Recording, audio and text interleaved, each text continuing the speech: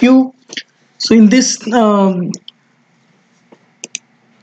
let me check in this one first. We created a product component and we showed our product component using our routing, and this is very important, this whatever we did, because this is the foundation how to integrate the feature route into your app route with a lazy loaded way.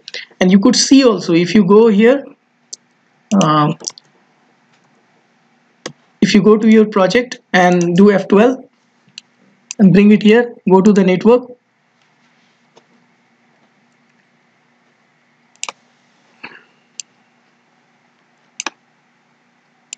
where is it?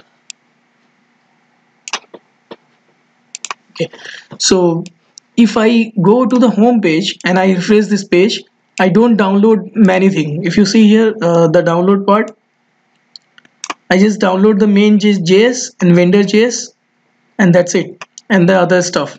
But from JavaScript side, I have a main.js.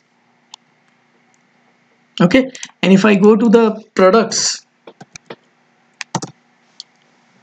then I download the products module. Sorry, where is that one? Main.js, but I think it will do chunking and download. That's what it does, like this. So this is a separate JS file. You saw that? So it creates a separate JS file called as products module.js. This it was not downloaded when we were just in the home page. So that is what it is called as the on-demand download.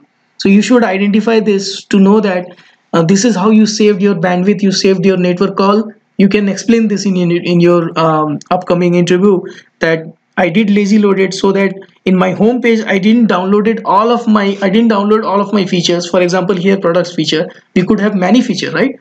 And then when you click, then only you download that. You saw that? Okay, good. So that was the improvement we did, and let's check in this code.